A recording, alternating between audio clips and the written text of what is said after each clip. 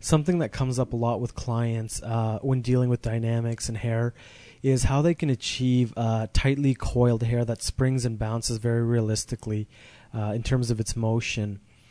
And one of the reasons this is difficult is because hair has a 15-segment limit.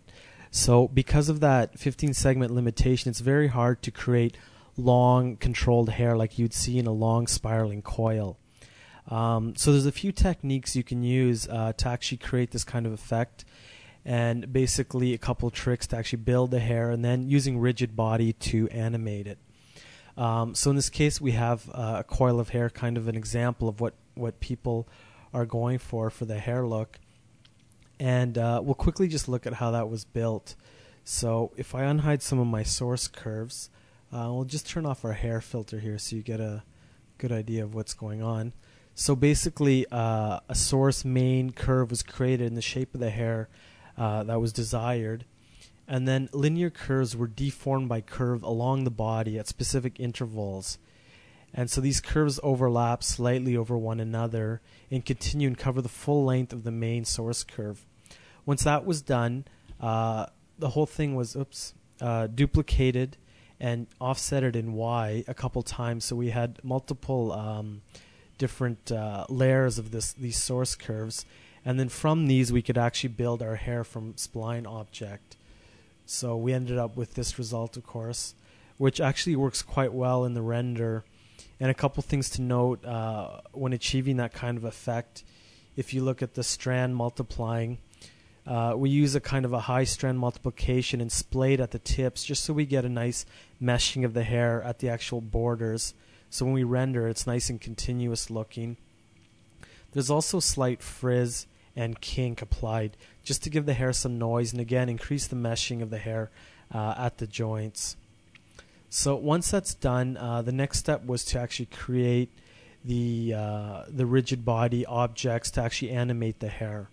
So this was fairly straightforward. The best way to do this was to create a series of cubes. And what I'm going to do is just scale them down slightly and translate them into the position we want. I can just duplicate that, translate it down, duplicate that again. So we've got 3 control objects there.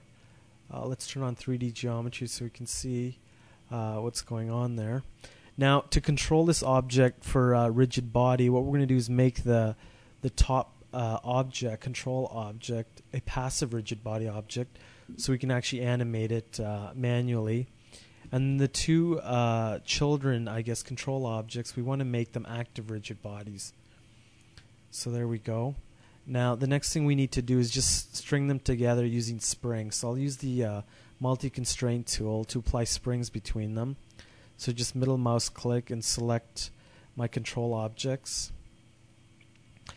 And because we're already at advanced frame, the springs are taking effect. So to go to the initial state, we just go back to the beginning, and we get the coil actually spread out to its default position. Now, what I'm going to do with these springs is let's just increase the actual number of springs on the first one, so it's a bit tighter at the root. And then the dampening we can leave the same. For the second spring, we're just going to increase the actual dampening so it doesn't spring quite as much. Anyway, you can tune the settings and try and get the behavior as realistic as you want. The last thing we want to do is just apply gravity to the actual dynamics.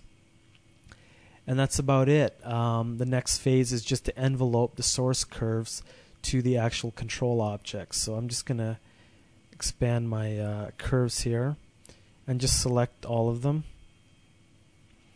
And then what we want to do is just do envelope, set envelope, and we want to apply this as an animation operator. And I'm just going to select my control objects one by one and the picking session.